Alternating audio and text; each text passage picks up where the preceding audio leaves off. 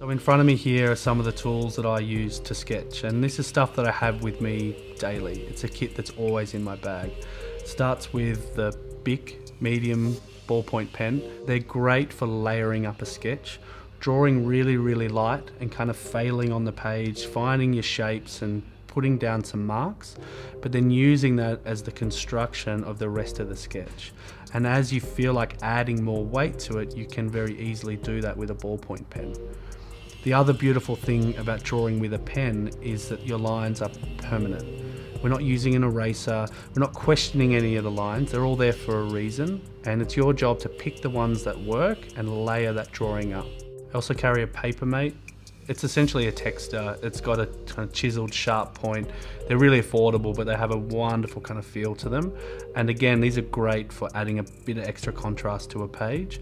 But I also love using these pens if I find that I'm a bit stuck creatively. Drawing with a fatter marker or a texter really loosens up my process and allows me to not be so precious about my line work. So if we talk about Copic markers, this is an amazing tool that so many different designers and creatives use. It works really well with a bleed-proof paper and comes in a huge array of colours.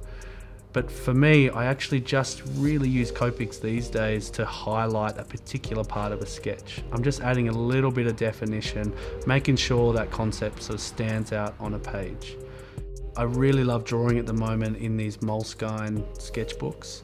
They've got a really interesting size format. They're a little bit smaller. The paper texture is really interesting. It's almost sort of transparent, but it's got this off-white color to it. Also, we've got Post-it notes, pretty obvious, but the way that I use these is to put just markers in my pages.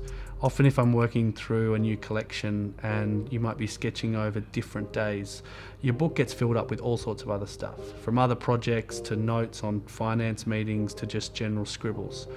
So I like to go through with a Post-it note and just tag the pages that might relate to that project. That way, if I'm going back into another creative session or we're having a critique, I can easily pull up the page out of that book and reference where we were at that point. The other material that I think is really important to talk about is trace paper.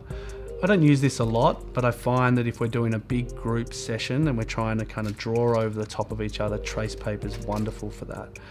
Again, it frees me up in my sketching process. I seem to not be as precious in the way that I draw when I'm dealing with trace, and it's a great way to express multiple ideas on top of other ideas and fail fast.